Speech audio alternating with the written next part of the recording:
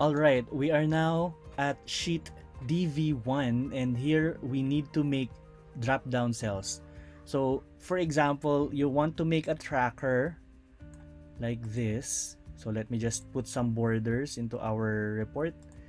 And let's say you want to make sure that the data that is being entered on the tracker are all correct. So something like this.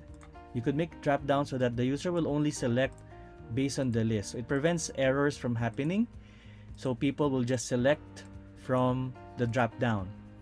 And for that, what you need is data validation. So there are two ways that you could create data validation. First is your list is also in the worksheet. And the second one is when the list is not in the worksheet. So let's do the first one when the list is in the worksheet. So I will highlight the cells that I want to have drop down. Go to data and then look for the data validation button. It should be a green check, red circle button. Click it. Then you should have the data validation dialog box.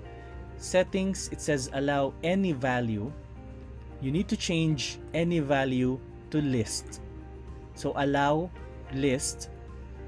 And then for the source, you will have to go to the cells where the values of the dropdown is located. So I will highlight these values. If you intend to add more, it may be best to highlight more than just the cells that you have here. So let's say later on you're planning to add some more options, so you could highlight more cells than you need. But for now, I'll just highlight these cells, click OK, and you're done. You now have drop down in your report. So the person or the users can just select from the values in the drop down cells. Now that's the first method. The second method is when you do not have a certain list to highlight for the drop down. So let's say here it says add a drop down containing the values yes and no. So you want a drop down here saying yes or no. Since we don't have any list, it's okay, that's fine.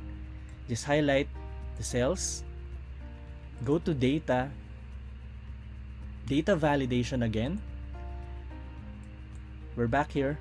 Settings says allow any value. No, we will not allow any value. We only have a list of values allowed, and that would be yes, comma, and no. So you could type it if you want.